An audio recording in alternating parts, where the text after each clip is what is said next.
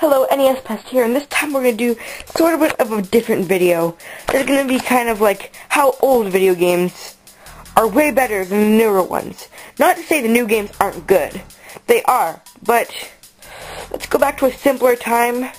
You know, let's go back to the 80s and 90s, and let's just relive some of the past memories some of you guys might have had. To be honest. Alright, let's take another look. Boxes for games. Boxes for games, they're simple, but they work. They have game cases today, and you know, it's simple also, and it also works, but to hold an original box, it really feels like the game is just like bursting out at you. There's no all of that, you'll get if you buy this game, it's gonna be the next biggest thing. Oh, awards, everything, bravo. The box art, to be honest, I like the box art in these games better than any game that have been released really ever.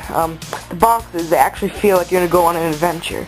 It feels like, you know, there's just like a quest awaiting you for like Final Fantasy, and you must fulfill it, and it really gets you pumped when you see a box. You know, if I was born in the 80s, and really I wish I was, but I wasn't. These boxes on the shelves, you would see them, you could get to look at them, you get to know what the game is going to be like. Not all games are like that, like Top Gun and stuff, and Ghostbusters, they had pretty good artwork too, but they're bad games. But really, it just immerses you, it makes you feel like you really want it. Games today, they're just all like first-person shooters, they don't have any variety. Let's take a look at the variety. There's an RPG here, it's a puzzle game, sort of puzzle game, side-scroller. These are simple games. Tetris, a simple idea, but it works. That's what I'm trying to stress here. It really works. It's not like first-person shooters these days. I know I'm referring to that a lot, but first-person shooters, you know, all the games out basically these days are like kill everything. And no, some games are just easier, and like it's just really nice to have variety and not just to be like, that's what you have to play, you can't play anything else. If you want to be cool, you have to play first-person shooters. No. Back then, all games had their own independent style, so everyone could choose what they would like. You know, Mario Bros. Series, that series has come a long way. I still prefer the old NES versions, just because it really feels like you're about to embark on like a really awesome adventure. Zelda, the box art, it's simple. Very simple, just says the name and just has a few trees or something in the background, but it works. And the only reason it works is because it gets you ready for the mood of the game. You see that shield, you see that name, you see a sword going through, and you see Super Nintendo, a really good console, the Super Nintendo. In the back, you get to read about it, and you get to like choose if you really want this game. You get to actually choose instead of all these games today that usually just have the exact same description. Now, another thing I'm gonna get onto. A game came with everything you ever needed. Like Mario Paint, they didn't have to make it a big box. They didn't have to, but they did. And the only reason they did is because they weren't money hungry. They actually cared about what the fans and everyone wanted. They wanted, you know, a few new games, and when they gave them a game, they didn't give them like, oh, you buy the game here, you buy the other things here, you buy that there, and it costs more than just the game. No. It was a big box game, but it was big box because of all the interesting things you could get.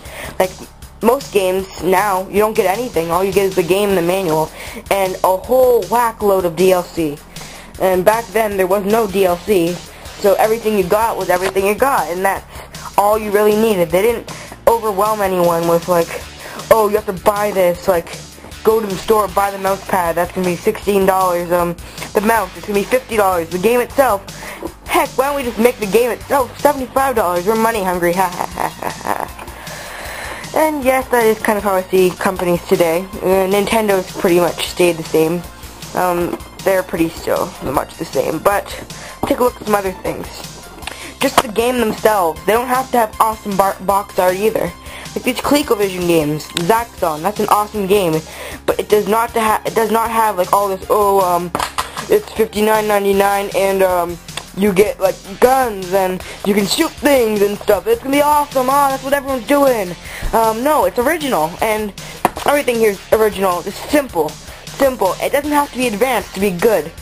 Ladybug, that's an awesome puzzle game. It's not advanced at all.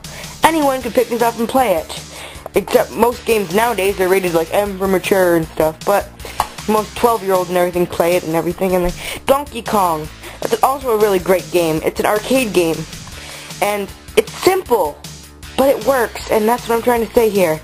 Everything I'm showing you here is simple, but everything here, it works. It sold a lot. It was really good selling games. Mario 3, probably one of the best selling NES games. Final Fantasy, that's a series that's still going on today. Tetris, that's pretty much the same now. Bubble Bobble, that is a series we don't hear too much from anymore. But it worked when it was out, and that's the important thing. When it came out, it was big, and it was awesome. You didn't have all these updates and games flying everywhere, and you couldn't understand what to do. It was simple. One more thing. The need for all companies to make technology the best, make sure they have the best technology. Well, take a look at the Nintendo Game Boy. It's only black in color and it has a green back screen, but it worked. And do you know why it worked? Because everything about it was awesome. They didn't care about color. All they cared about was that the games were good. Just like a game, see, like a Final Fantasy game. Let's say they made Final Fantasy. It looked beautiful. It was like even in 3D, but it didn't control well at all, and it was barely even a game. That's why I like these things, because they're actual games, and they actually are fun, and they don't have to be revolutionary to be fun. That's probably what I'm trying to say here. Game Boy, very simple, but it sold millions, and it was an awesome handheld for the time. Even the Sega Game Gear, which was in full color, it beat that thing. No, the Nintendo Game Boy, it beat it. No, I already messed myself up, sorry. The Nintendo Game Boy, it beat the Game Gear because of its battery life and its excellent games. The games were excellent, and that's all gamers really cared about, is that the games were there, and they were actual games. Nintendo 64. Also, it was revolutionary for the time.